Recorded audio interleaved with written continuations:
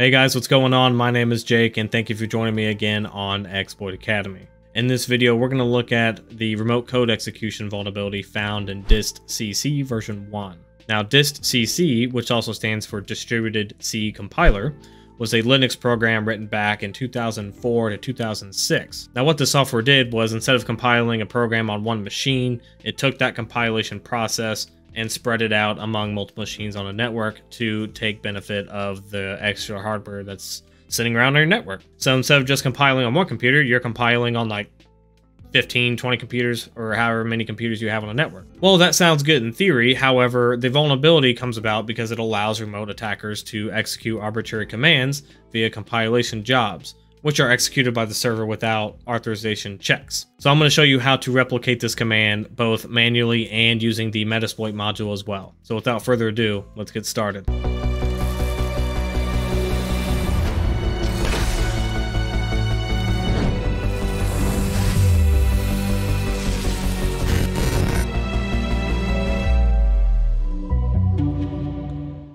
Alright, so I'm back inside of VMware Workstation. I have one tab for Kali Linux and one tab for Metasploitable 2, which is running in the background.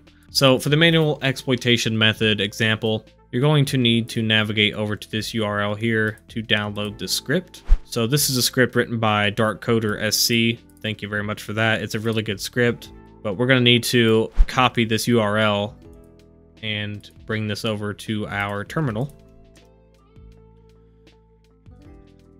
And I'm going to CD into the desktop real quick.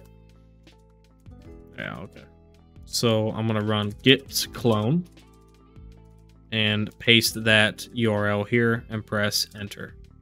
So this will download a folder called this. So if I type in ls, we can see that folder. So I'm going to navigate into that. Let's change directory to 4db, press tab. And there we go. So we can see our Python script here. So before we run this, we need to look at the example it has inside the script itself. So I'm going to open up the File Explorer and navigate over to that folder with our Python script. And I'm going to right click that script and open with mousepad. Okay, so you should see something like this. Now you can see at the top of the script, it has a comment block. And the first thing we have to do is actually create a Netcat listener. So, like with most remote code execution vulnerabilities, you need to have a listener to accept the command coming back. So we're going to be running this command here. So tac-c for command, and we're going to be running this command on the target machine. What this does is it executes a shell to connect back to our Kali Linux box on port 1403. So that is exactly how this script works. So the first thing we have to do is create that listener. So I'm going to open up another shell, and I'm going to create the Netcat listener on port 1403 and press enter. So there we go. We're listening on port 1403. I'm just going to minimize that for now because we will be returning to that in a second. Okay, so now to run the actual script itself. So let's open up another shell. Zoom in here. All right, so I'm gonna navigate over to the script. Oh, CD desktop. Ah, I did it again. All right. And there we go. Okay, so now we can see our script. We can run it. So this is written in Python 2. So to execute this script, we need to type in Python 2. The name of the script. So if you type in dis, press tab, it'll autocomplete that for you. And then what I suggest for you to do is just copy the command from this point on here. So tac-t all the way down to the end of the script. Select copy, go back into our terminal, and just hit Control-Shift-V. So that will paste that. So you should see something like this. Python 2, the name of the script, and then our script options ending with the command that we're running on the target machine. So for our target, we're going to need the Metasploitable address, the IP address. So if I open up Metasploitable, type in IP A, you can see our IP address is 10.0.0.89.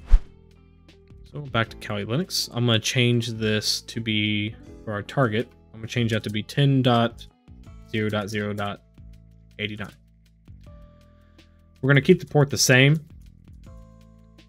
And for the command, we're going to need to change this IP address here because that's not our Kali Linux IP address. So I'm going to open up a terminal.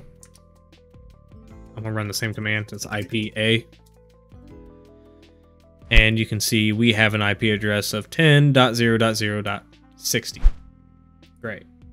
So we need to change this to be 10.0.0.60. All right, so let's check out this command before we run it.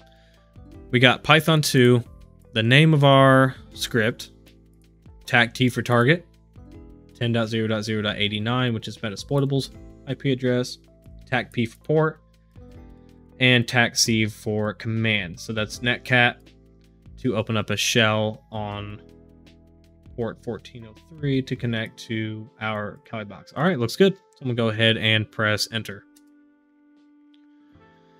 All right, let's see. All right, so it says socket timeout. Let's double check to see if we got a shell or not. Okay, so we still got a shell. Sometimes it'll fail like that, but you still get a shell. So it's always worth checking. All right, so we're connected to our Metasploitable box here. You can see that 10.0.0.89. If I type in ls, there we go. We can see the directory. If I type in who am I, we are the daemon. So let's go ahead and let's see. We're in temp, so I'm gonna cd out of that, and we can cd right into the root directory, and there we go. So that is the manual exploitation method. All right, guys. So moving on to the Metasploit example, I'm gonna open up a terminal, and I'm going to run Metasploit. So that's MSF console. And just wait for that to load up. Now start by searching. So type in search DistCC and press enter. And you should get one result back. There we go. So that's exploit unix misc DistCC. And that is the DistCC daemon command execution. So that's exactly what we're looking for. So I'm going to select that by typing use 0. 0 because it's the first on the list. Press enter. There we go. It selected it for us. So now let's type in show options. So we need to set the R host, which is our target IP address. In my case is Metasploitable's IP address, which is 10.0.0.89. So I'm going to set R host to 10.0.0.89. Press enter. Show options again just to make sure it accepted it. There we go. Now we need to select a payload. So I'm going to type in show payloads to list the available payload options that we have. Let me zoom out again so you can see better. A little bit more. All right. So these are the payload options that we have to play around with. In my experience, I did try the payload CMD Unix reverse bash payload, and I didn't have much luck with it. So I did have luck with this OpenSSL payload. So I'm going to go ahead and select that. Now, just because you select a payload and it doesn't work the first time doesn't mean that it won't work with a different payload. So go ahead and try a variety of different payloads and see what happens. I mean, don't give up because one didn't work. You know, you never know. So I'm going to type in use, or actually, I'm sorry. I'm going to type in set payload and then the number. So I'm going to be using this one right here. So that's payload 8. And press enter. Okay, so you can see that I selected the payload. So I'm going to show options. Now, the only thing we have to do is just put in our lhost. So that is our Kali Linux IP address. So our IP address would be, if you type in IPA, we are Ethernet 0, iNet 10.0.0.60. So I'm going to set lhost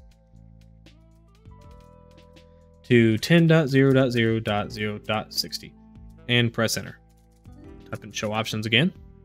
All right, so everything looks good. Let's go ahead and execute the script by typing run. So there we go. It's doing this little thing here.